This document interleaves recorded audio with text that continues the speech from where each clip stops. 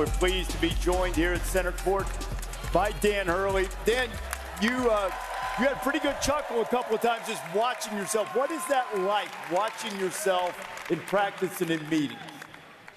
Well, obviously I look like a crazy guy. But I think that's like kind of the genius of my dad. I watched him prepare his team on the practice floor in such an intense and stressful fashion that when we got to game night, the game felt slower, less intense, and then he switched roles on game night and went from like this driving taskmaster to this like a person that really then tried to build up the confidence of his team on game night. When the lights come on and the pressure's on, he became more like a boxing manager in the corner in between rounds trying to pump up his fighting. Danny, you're very self-deprecating about your playing career. You're a really good player. You're a really good high school player, really good college player at Seton Hall. And you hear all the time about coaches, coaches will say, playing for this guy, playing for Danny Hurley isn't for everyone. Could you have played for you? Yes. It would have been tough. But I think, what I do is I get the most out of everyone that plays for me or works for me. You have somebody that every single day, every second that these kids are on campus, I'm going to push them to be the best young man they could be, the best student they can be. I'm going to push them to acquire and develop skills at the most rapid rate. I'm going to teach them how to win and succeed. And these are all things that are going to not only lead to success in their basketball career, but these are things they're going to take with them in life and lead to lifelong success, both professionally but in family life. I try to model the right things with my wife, Andrea, who's my own personal head coach. But it's uncomfortable to play for me. I make you uncomfortable because I'm trying to get you to a level that you don't want to go to, and that's the role of a coach. Coach, you're talked about being crazy, but I think there's a different side to you because when you saw this sign and you walked out, it kind of got you for a second. What? I had a question for you, but I got to ask you about this. What did this one mean to you? Yeah, this guy right here. I got my son Danny, who is back in Jersey. He deals with me on a macro level, big picture stuff, and then I got Andrew, who's senior night's going to be tough for me, an emotional night, because it's meant so much to me to spend this 4 years with them. He's been such an integral part of the locker room and the team, and I'm not going to cry right now because I can't let Villanova see me look soft. But you almost got me, bro. You almost got me, bro. And we have, you and I have a picture.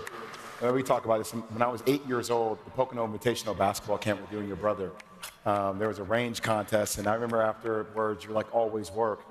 I'm so curious to ask you about this. In today's age, where you hear a lot of coaches talk about kids not really wanting to be challenged, not really wanting to be yelled at, or how they want to transfer out, but obviously there's an emotional, a huge EQ side of you as well.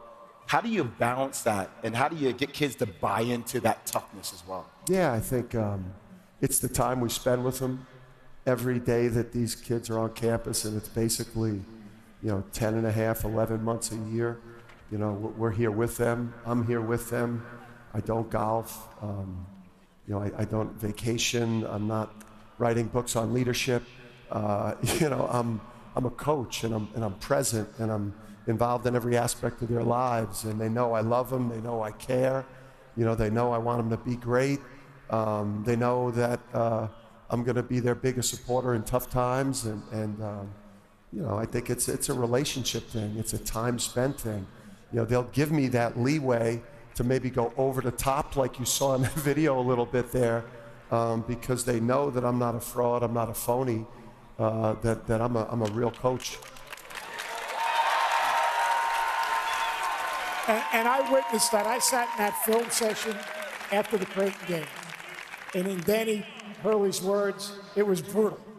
It was brutal. But at the thing that, and I got to ask you, because this is a gift to me, the thing that I was most impressed with, at the end of that film session, you brought it back to being real. You were going to get your little bath thing, or you explain that. And those guys, no.